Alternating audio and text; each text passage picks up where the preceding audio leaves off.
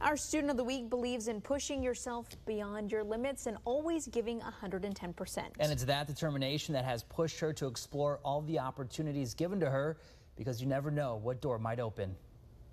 Our student of the week, Sara, never backs down from a challenge. And I like a challenge. I like being challenged, and I like learning more. She says that's why she enjoys math so much. It's always getting tougher, and there's always a problem to solve. And she's always finding the answer. A go-getter, a multitasker, someone that wanted to be successful no matter what you did.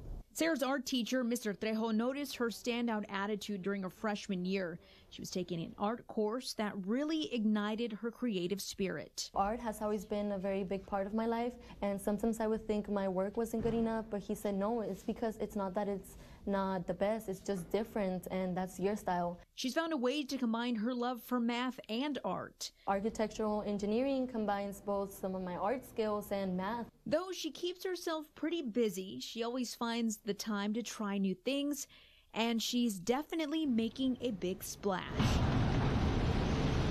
As soon as I joined, I loved it. I love being in the water. I love the feeling. Sara has found joy as a member of her school's diving team. She tells us as she gets ready to head off to college, she wants to always remember to give everything her all and to always enjoy the little things.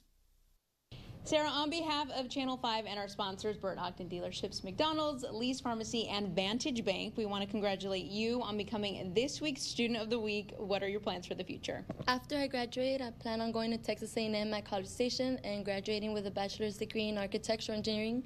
Then I want to come back to Brownsville, work on a couple of projects. Then I want to go out of state and even international. Wonderful. Well, we wish you the very best of luck. Congratulations. Thank you.